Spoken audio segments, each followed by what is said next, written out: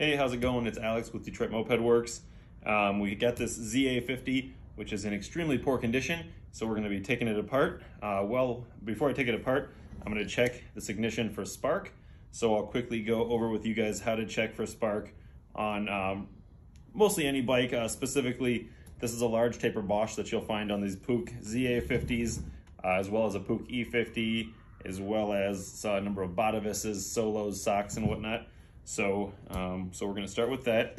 I guess first thing I'll show you guys is just how terrible these cases are. It appears that whoever was trying to get the top end off mangled all of this aluminum, so you're not gonna get a good seal there. Additionally, they mangled the crank. You can see it's very bent there.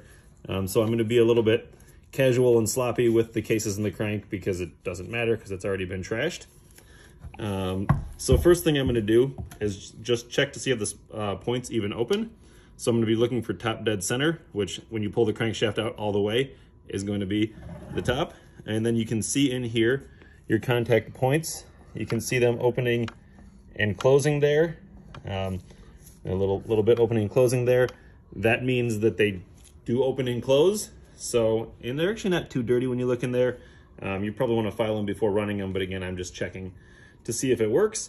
So now that we know that the crankshaft turns and that your points open and close, I'm going to come over to the wiring harness on it.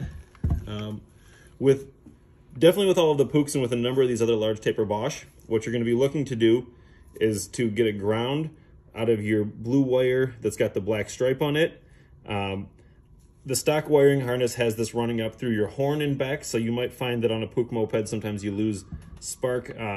And the reason that you've lost spark is because you have a bad ground, and that's because of a malfunctioning horn or horn switch. So a lot of times on the bike, I'm going to go ahead and just bypass that so that I know that the problem isn't my horn or whatever preventing me from getting spark. So today, I'm going to be, I don't have the stuff in circuit, but what you're going to be trying to do, you know, again, is to ground this black with the blue. I've made this, cut this little wire here, and I'm going to ground it to the motor. Now you can ground it to the frame or any place on the motor. Today, this just happens to be what we have and what we're working with. But again, your goal is just to get a good solid contact, some kind of bare metal, which eventually leads its way back to the motor cases. Like I said, in today's example, we actually just get to use the motor cases because that's all we've got.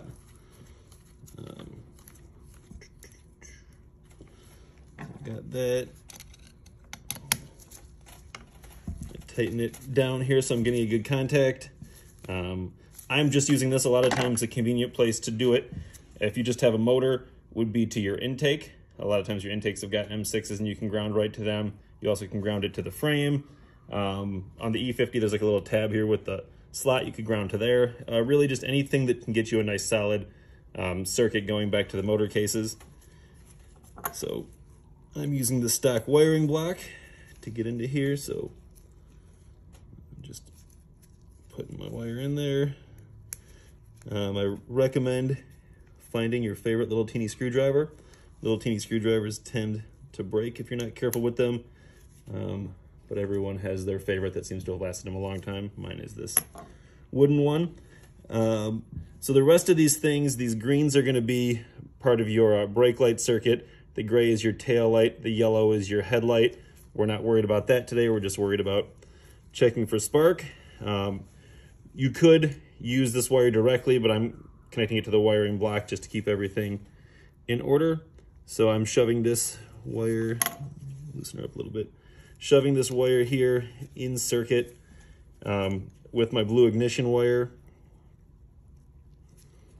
And again, I'm using a black wire with this little tip on it just because that's what I have. Could be any color, doesn't need a tip, just needs a wire connecting there with some metal.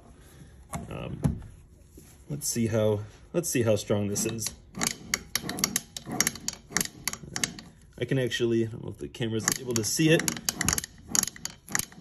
getting a little bit of spark off it, just spinning it by hand. For a better visual, I'm going to spin it with a drill.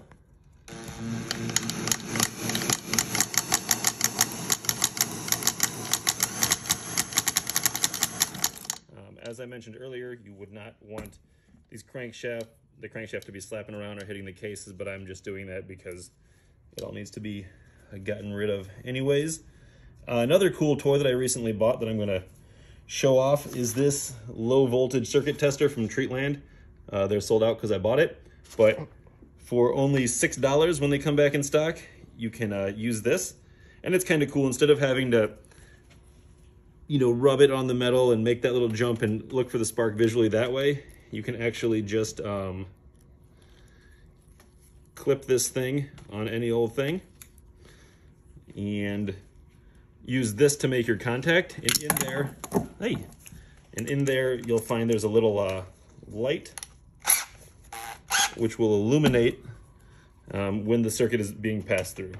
So